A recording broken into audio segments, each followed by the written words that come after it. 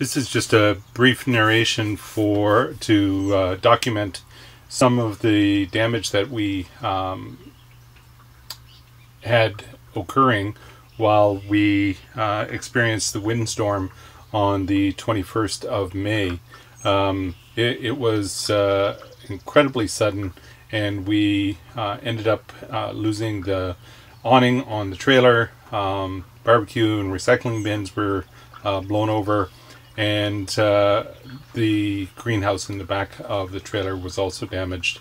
We also lost a few trees, but overall, given that we only lost power for about 10 minutes or so, we ended up with very, very light damage as a consequence, as compared to other people who were in Peterborough.